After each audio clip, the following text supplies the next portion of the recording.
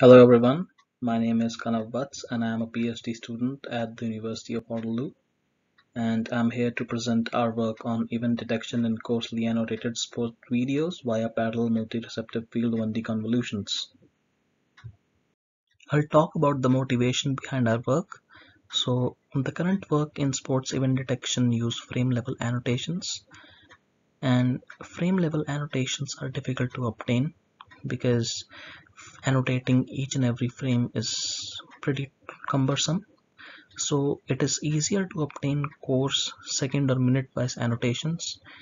But the thing in coarsely annotated videos is that there will always be a certain uncertainty regarding the exact event location, and hence in this work we propose a multi-temporal receptive field architecture to account for uncertainty in event location in coarsely annotated videos.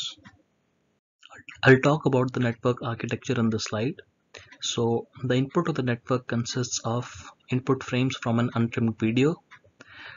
If there are t number of input frames, then these frames are input into a 2D CNN, and then we'll obtain t n-dimensional features. Now these features are input into temporal convolutional towers.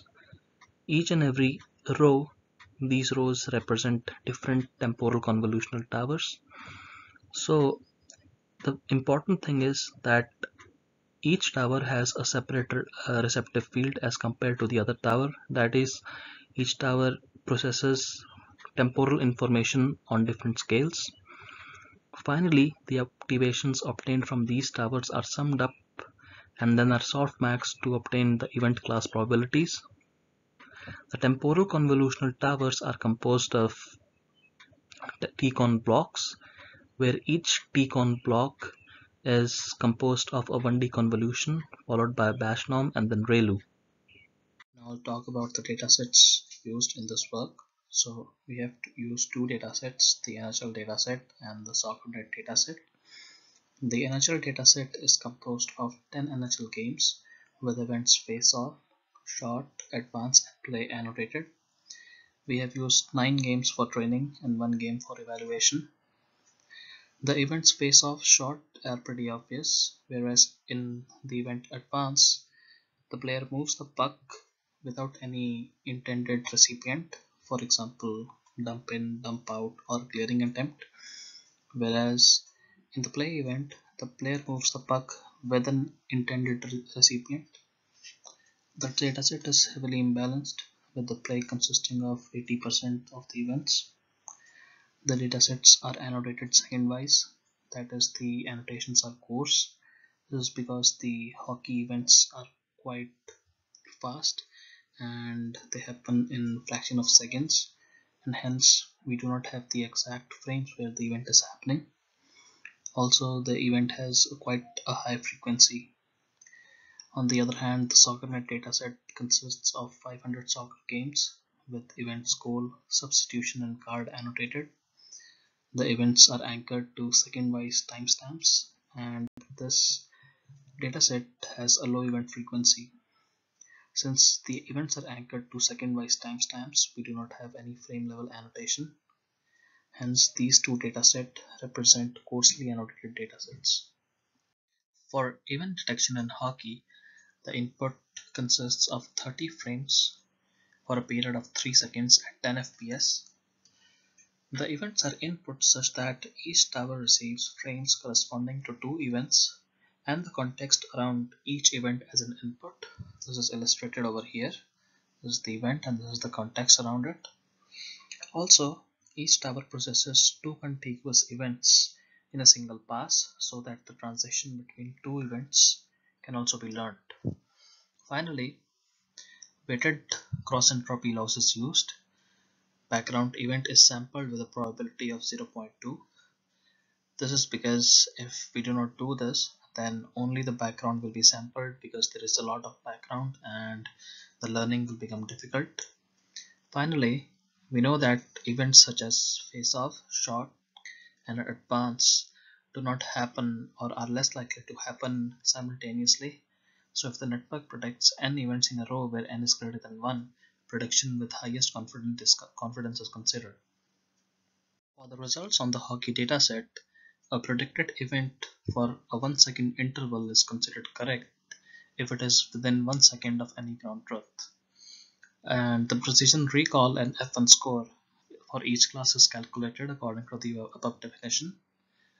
As you can see, the precision for face off is pretty high, 77, and we've got acceptable values or F1 score for events like face off and play. Advance is not doing too good. This is because advance is often mistaken as play, because sometimes the network is not able to understand the temporal context in a good way, which is illustrated in this figure. We perform an ablation study to study the effect of multi-receptive field tower setting on accuracy and loss. T1 and T2 and T3 represent the three convolutional tower settings, such that repeating a tower 3 times and single tower settings are compared with the multi-tower setting T1 plus T2 plus T3. The loss values are lowest and accuracy values are highest for the multi-receptive field setting, which demonstrates the effectiveness of the method. For the task of event spotting in soccer, the objective is to predict anchors of soccer events in soccer game videos. The input to the network which we give are the 15-second windows consisting of the 30, 512 dimensional ResNet features.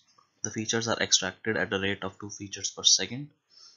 The output is the soccer event probability.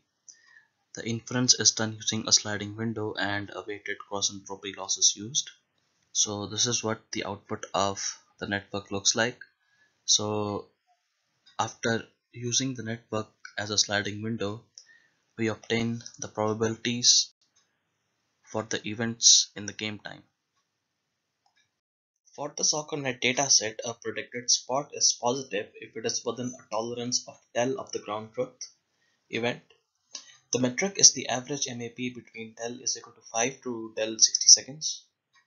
So as you can see, our network achieves competitive performance as compared to the state of the art on the SoccerNet dataset. We achieve an MAP of 60.1, whereas the state of the art is 62.5.